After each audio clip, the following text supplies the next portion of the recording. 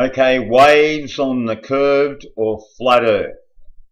Now if you want to accept that there's a curve, I've got problems with waves for you. Now waves start out curved. They get very straight over distance in the ocean. And I've seen plenty of times ultra straight lines coming in to our local beaches. And you can drive for hundreds of kilometres. Now this beach is 10 kilometres long, and I've seen swells come into this beach from a real easterly direction and it faces dead east, and I've seen nearly the one line of wave on the whole beach. Sets of 4 of them coming in and nearly shutting down in the one spot where we can't surf it.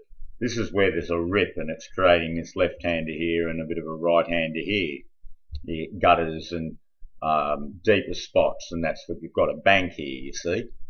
So surfers know what I'm talking about there, but sometimes there's no banks and these waves are just straight as a die for nearly 10 kilometres and just shut down all within a few seconds. Now on a curved earth it would be different. The curves would splay the waves and you wouldn't be able to drive along the coastline and see the same waves breaking for miles. That really is more what it's going to be like on a flat earth where everything is more or less the same for miles and miles and miles and miles.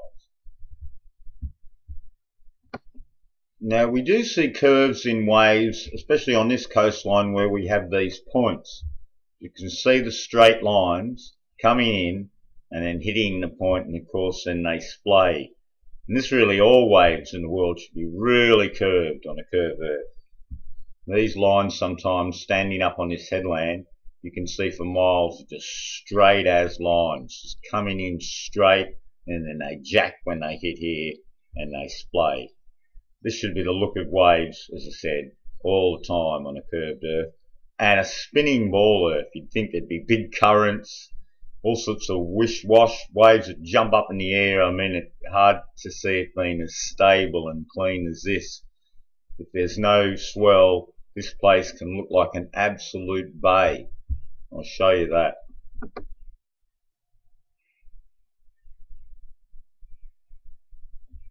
Now here it is with its different waves, as you can see. Quite a surf break, this one. It's on its real good day. You can see, look, the mechanics, the way it's curving in there because of the point. Where's a day with no waves? I'm just highlighting the waves in every picture. Amazing surf break, you must admit, this one. There's a pretty still day. I've got one of my shots. Hang on a second. Yes, this bay here, open to the sea, yet it gets so calm. Look at this nice little wave, one every about 2 minutes. I mean, on a spinning ball earth, and you want to believe the oceans could ever be still. And you can see the haze of the sand there. That's 40 kilometres. And this is right in sea level. This is a person standing in the water taking this shot. It's right on the shore. So there you go, with your feet in the water, I should say, but you can see it's pretty close to sea level and you can see a long way away. Look how still all this is. Yep, no wind or wind from a long direction, and you don't have any waves. The ocean goes very still.